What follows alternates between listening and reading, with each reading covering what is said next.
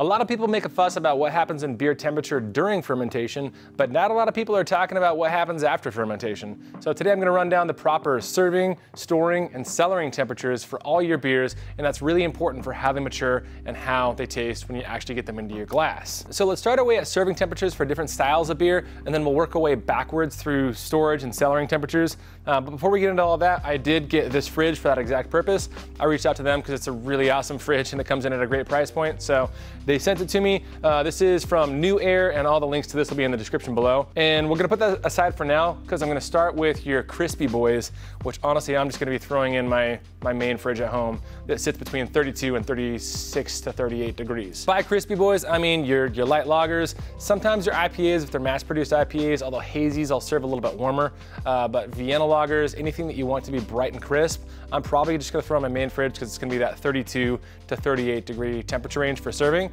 And the reason behind that is it's going to brighten up and crisp the beer profile. So if you're conceptualizing what beers you want to be serving at that 32 to 38 degrees, those are the beers that you want to be bright and crisp and super refreshing, and especially beers that you're not considering at all the aromatics. And so some West Coast IPAs might kind of fall into that category. Before we go into storage and cellaring, here's a quick diagram of all the different temperatures that you're gonna want to serve different styles of beers at. If you need to pause the screen real quick to make sure you can capture all these, feel free to do that. But let's go on to storage temperatures. Now, when you get into beers that have a little bit more aromatic component, but still want to be relatively bright and fresh, that's gonna be maybe your New England style IPAs. That's going to be some Saisons.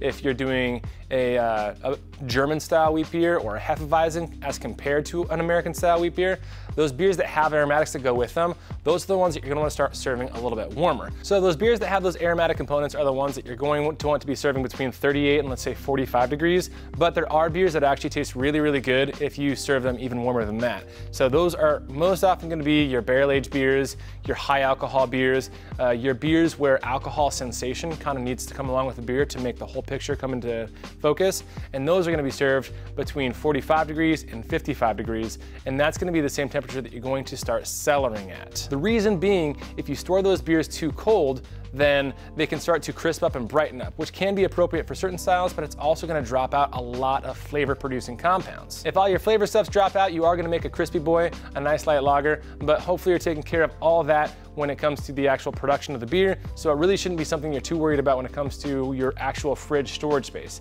And again, if it is, that's gonna be something you can throw a bottle in your actual fridge, your stand-up fridge at home, and it's gonna take care of all that by itself. All the rest of the beers, if you want them to age appropriately and not gain extra fruitiness, then that standard 45 to 55 degrees is a really good storage temperature. Now let's hear the kind of person that they store all their beers after they're done brewing it in, either in kegs or in bottles, and you just have a spot in your basement that you store it at, and that's 65, maybe 70 degrees.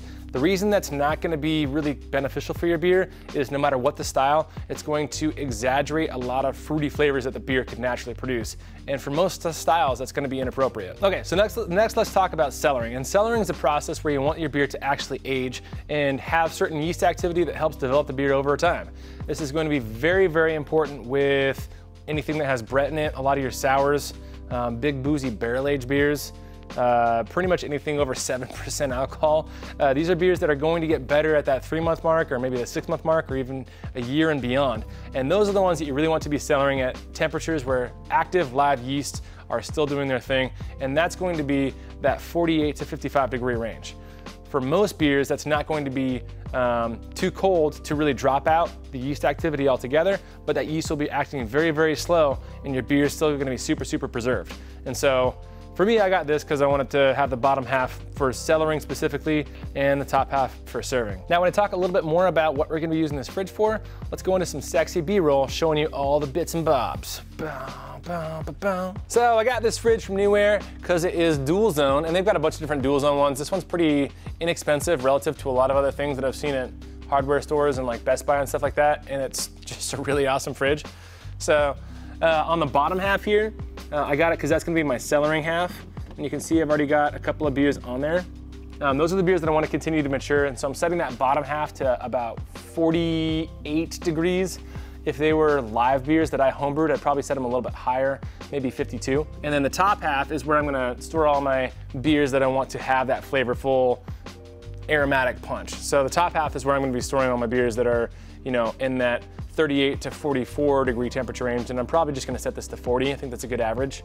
And if my beer needs to warm up after I pour it into a glass, it can totally do that. You can see this fridge is not only very functional, but super sexy. So it's gonna go really, really good in my downstairs bar at home. So for reference, here's the price that you'll find this fridge online on NewAir's website.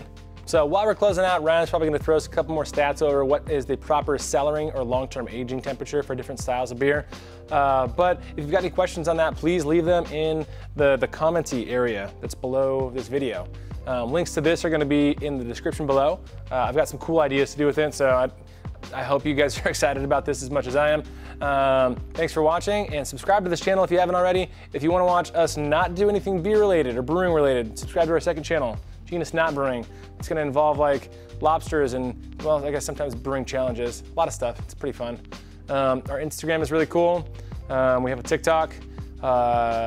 We've got a podcast. We've got a Discord. And that's all the things.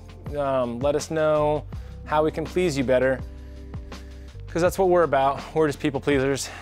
So thanks, and if you want to, at the very end of this, you can send a high five emoji to Ryan's personal email.